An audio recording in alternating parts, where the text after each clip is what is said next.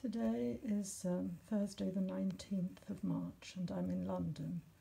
I can't get to my studio in Brighton, but I'm lucky enough to have a place here where I can work and draw and write and communicate at this strange time. The Garzoni Challenge, starting off 2 months ago when Linda from Florence, Advancing Women Artists, contacted me and Althea, telling us about the exhibition that was due to open at the Uffizi, about Giovanna Garzoni, the painter renowned for her still lives during her lifetime, which was 1600 and 1670, a favourite of the Medici, and whose work I already knew and loved and showed to my students in my art classes at Berg House in Hampstead. The exhibition that was due to open at the Uffizi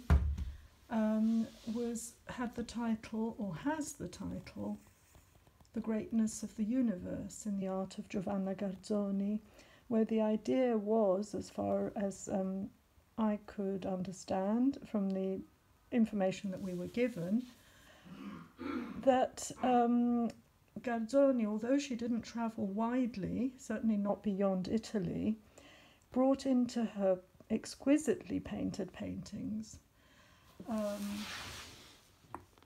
the objects that were coming to Italy and to Florence in particular, be they fruit and vegetables, china from China, objects that were and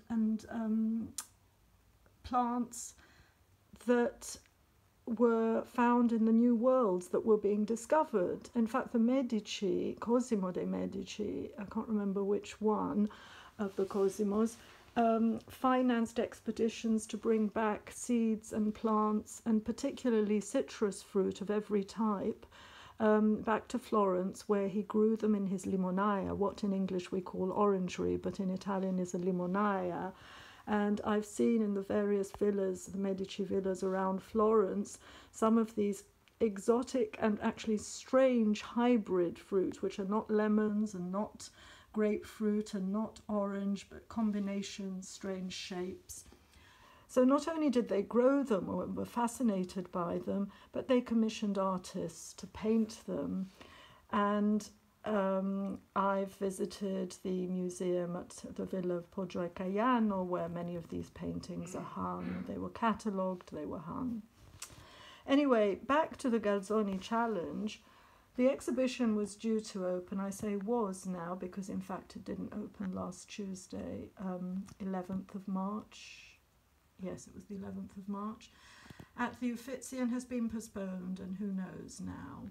But the challenge issued by the Uffizi, together with Advancing Women Artists, and the Medici Archive project, was to involve both institutions and artists everywhere, to take Garzoni's work as a starting point, un punto di riferimento, un punto di partenza, as we would say in Italian, to discuss, to think about, to actually bring past and present together and think not just about the still life genre, I think, but for me it was also the implications of what we were doing when we painted or thought about what in Italian, Greek, French is natura morta, nature morte, necrifici. In English it is still life, but as one of my students said when we were painting some flowers the other week, oh, that flower just moved. There's nothing still necessarily about still life, and there were a lot of things that I would have liked to discuss with others at a time when we might have been in the same room to discuss things about these concepts of stillness and the stories and the histories behind objects. Anyway, in preparation for the Garzoni Challenge, when I was still able to move around and to organise things, with Frankie in Brighton, we were due today to collaborate. Well, actually, no, it was Frankie's idea, and she was hosting in her studio at New England House an event where a group would collaborate on a stitched still life or crocheted still life, taking Garzoni's wonderful works as a starting point. And I was going to come along and talk about the Garzoni Challenge, about advancing women artists and its work. We were going to look at a 4-minute trailer, which hasn't materialised because events have taken over. The other event that we had planned, and I hope that you'll all be able to listen to what I'm saying now, because I think that we can go beyond what we had hoped to do. I don't know. We have to find new ways of communicating anyway, and of continuing. So the other event, which Althea was organising at the Women's Art Library, part of the special collections at Goldsmiths College in London, which was due to take place next Tuesday, 24th of March, was involving Flick Allen and Sarah Ken, two artists, contemporary artists whom I don't know, haven't met. We've had a sort of brief communication, but they were going to show their work. I was again going to introduce the afternoon. It was going to be a 3-hour seminar, or whatever one would call it, open to all.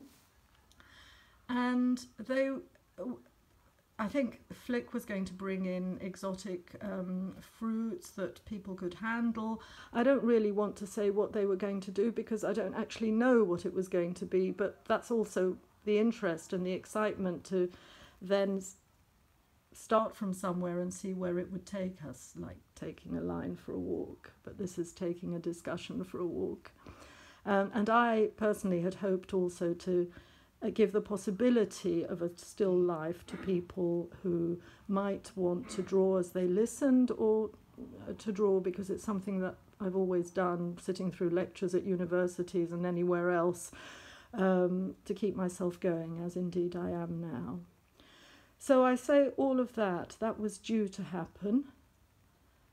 I'm not sure if I've got battery to go on recording now, but I'll be very quick.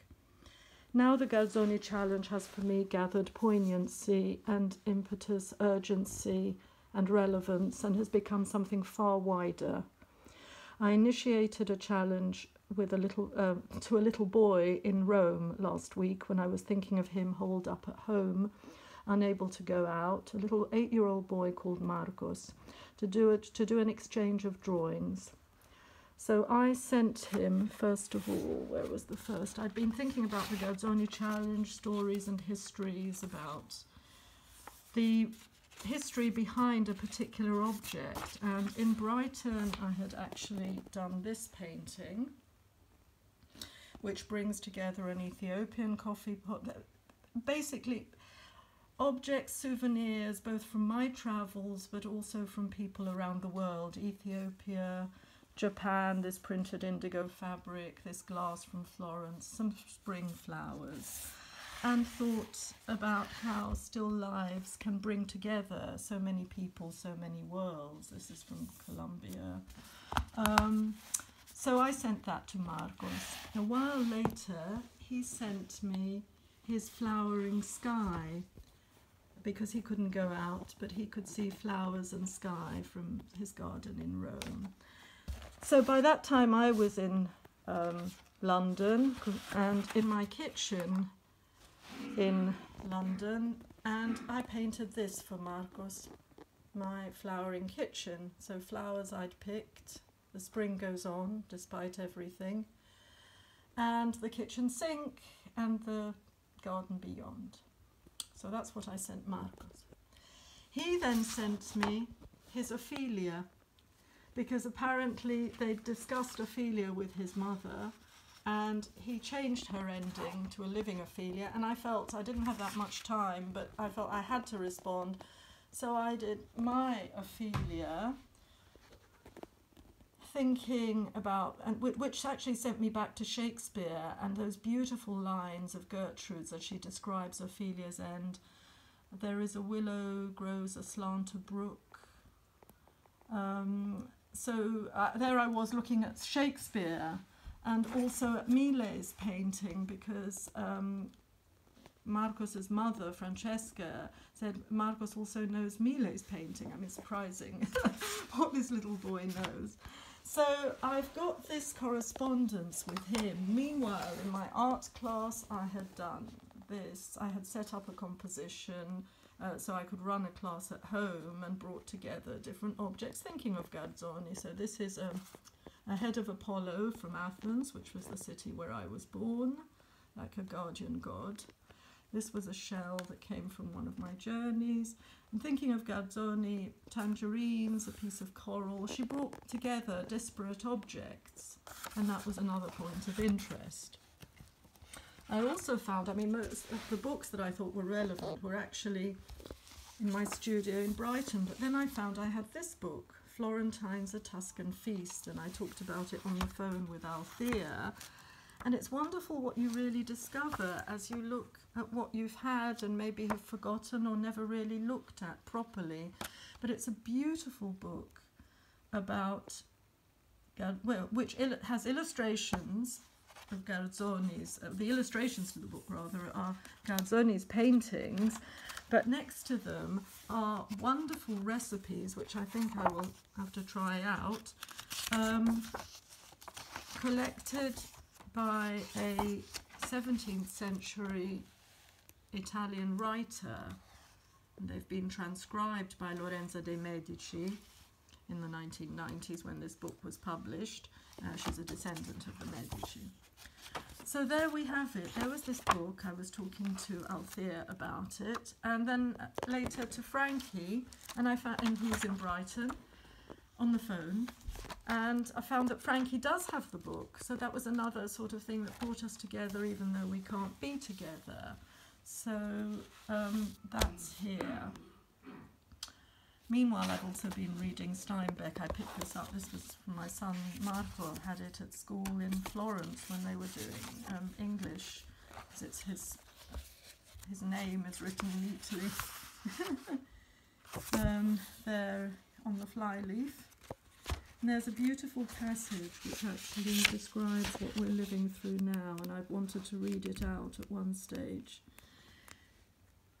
Why? Because I find solace in words. I find solace in feeling that we're all going through the same thing now in this strange time, and somehow it's bringing us together. So I read this the other day, and then I thought I'd like to read it out to people. There's one line that sprang out, but I'm going to read the whole section. The line that probably stood out for me was, "It is a time of great peace, a deserted time, a little era of rest." Early morning is a time of magic in Cannery Row. In the grey time, after the light has come and before the sun has risen, the row seems to hang suspended out of time in a silvery light. The street lights go out and the weeds are a brilliant green. The corrugated iron of the canneries glows with the pearly lucence of platinum or old pewter. No automobiles are running then. The street is silent of progress and business, and the rush and drag of the waves can be heard as they splash in among the piles of the canneries. It is a time of great peace, a deserted time, a little era of rest. Well, the morning that I actually read those lines was early morning, and I felt that, I don't know, depending on our mood of the moment, whether we'll think of it as peace or rest, but it's important to hold on to these moments. Today I went for a walk nearby, thinking about what I would draw for Marco, but also thinking about Ophelia's willow, the willow, aslant a brook, and I drew this on the heath, a willow tree in all its spring glory, all those fresh electric yellow leaves, and thought how spring continues regardless.